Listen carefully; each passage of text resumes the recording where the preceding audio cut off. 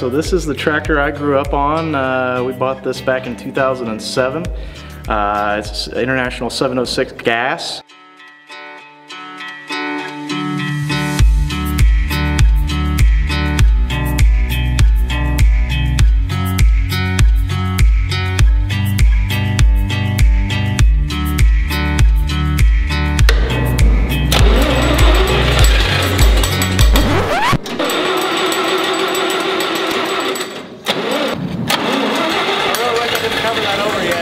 Stay alive.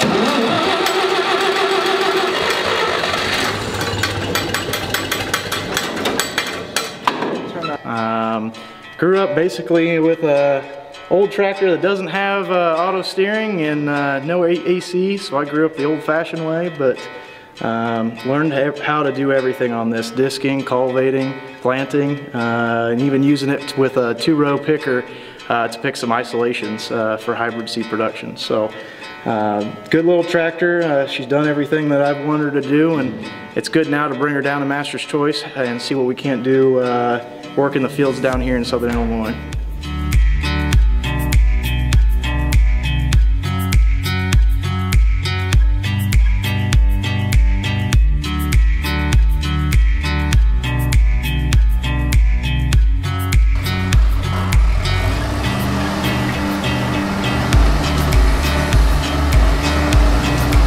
Good memory of this old tractor is when I grew up in Sullivan County.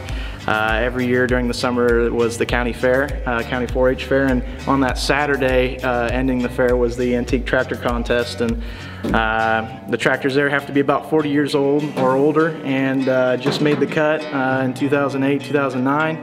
And so I shined her up, got a quick little bit of wax on it. It doesn't look like it's got much now, but back then it did. And waxed it up and drove it down about 2 hours to Sullivan, and competed in a few competitions. Thinking of a few were slow forwards, fast backs, did some slaloms, and one of the neat ones was musical chairs, where somebody'd stand on the back and jump off and go and try to get a ball on a 5-gallon barrel out in the middle of tractors going around in a circle.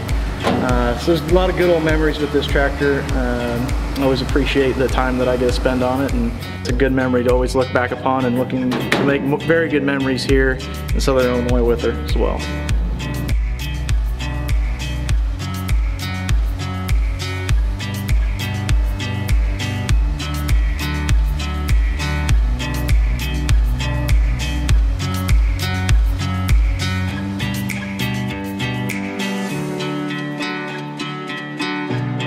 Yeah, my dad went and upgraded his tractor to a 4230.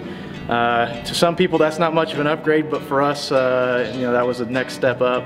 And he was either selling this thing and going to somebody else, or I was going to buy it, so I went ahead and bought it. And here in the summer and spring, summer and fall, I'm going to be getting her overhauled, getting her painted up, make her look nice. Can't wait to put a little bit of elbow grease into her and get a very nice tractor here at the very end of fall.